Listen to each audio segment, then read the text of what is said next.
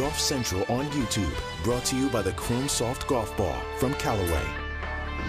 And hi again, everyone. I am Jimmy Roberts, and this is your Golf Central update. PGA Tour in Mexico this week.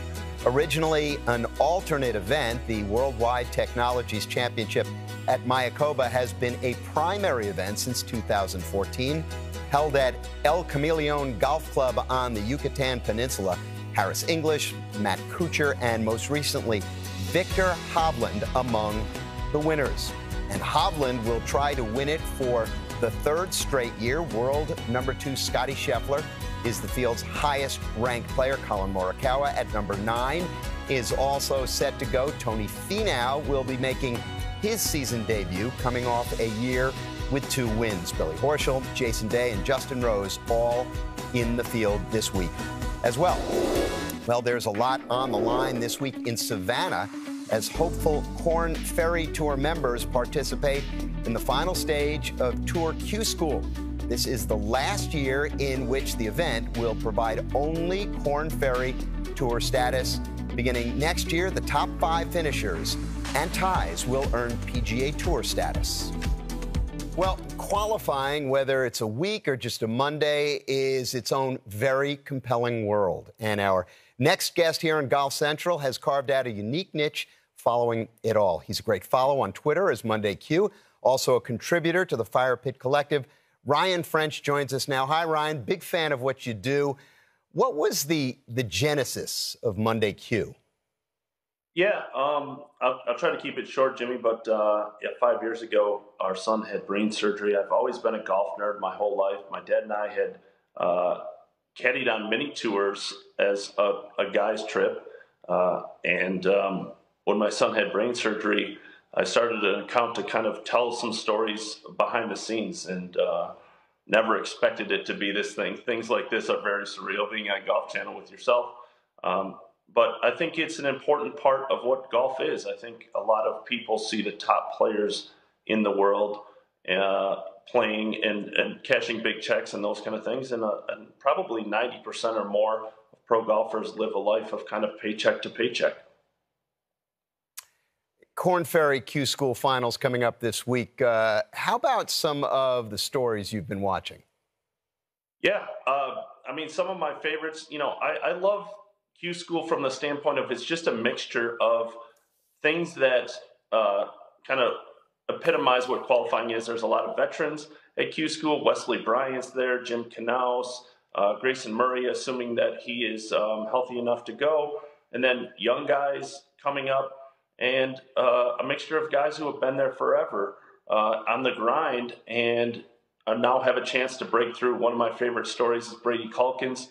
Brady's kind of referred to, I wrote a story about him called the John Daly of mini tours.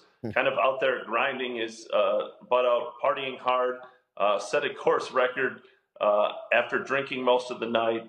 He's just kind of a very honest person of who he is. I love that about the guys that I cover. And he finally got a breakthrough. He's dominated the Dakotas Tour, mini tour up in the Dakotas for a long time, and now is getting his chance to be on the big stage. He qualified for a U.S. Open. He's just a really good, honest dude that a lot of people can relate to. Yeah, the numbers don't always tell the entire story of sports. It's the stories behind the stories that are sometimes much more interesting. And we've talked about this a little bit already today. The PGA Tour fall schedule going to change. Not exactly sure 100% how, but how do you see that changing the world that you cover? Yeah, it'll be very interesting, Jimmy, to see what happens to the fall schedule. I think, I've heard like a ranking, priority, tournaments, those kind of things. But it's kind of that right now anyway, Jimmy. The fall schedule is vital for guys that have graduated off the Korn Ferry Tour or via the Korn Ferry Finals. These are important weeks. And it's a chance for guys to change their career. I think Seamus Power is a great example of what can happen with some opportunities. I told this in a tweet the other day.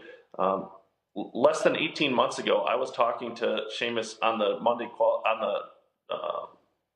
range at the Honda Monday qualifier, and he was like, "I just want to get 15 starts and get a year towards my pension."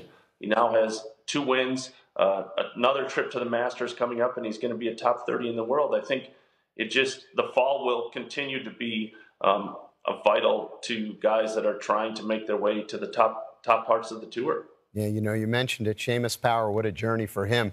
2 years ago, he was in the 400s in terms of official world golf ranking. Now he's in the top 35 or so. It seems that a lot of the content that you tell your followers about highlights not only the extraordinary, but the unusual, and sometimes, I think it's safe to say, the outrageous.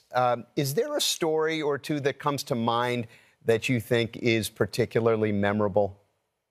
Yeah, the qualifying world is a wild place. I just wrote a story about a guy. So without getting too deep into it, the PGA Tour has a pre-qualifying stage exactly for the reason I'm about to tell. But if you click pro on the entry form, then there's no handicap requirement. So every once in a while, you'll see a crazy score. And I got a message from a follower of mine who's a pro and said, I played with a guy in a pre-qualifier today for the Bermuda event, and he shot 135. And then he sent me a picture of his scorecard, and it was the 2 holes back-to-back were 2 and then a 17. And on the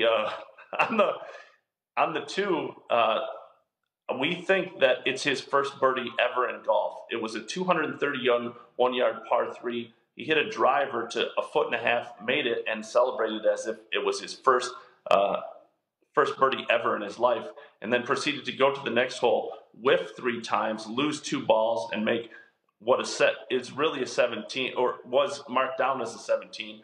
But he ended up hitting the wrong ball, and the players in the group just didn't have the heart to tell him. So he probably made about a 22 or 23. So maybe the greatest back-to-back holes in qualifying history, a 2 and then a 17. It's what I love, the great stories, but the wild stories are also a part of what I cover. Yeah, those are the exceptions to the rule in terms of players and their abilities. I think more of the types of things that we're used to seeing on your site and under your handle are the amazing occurrences that happen on just a weekly basis out there in these Monday qualifiers and in Q School.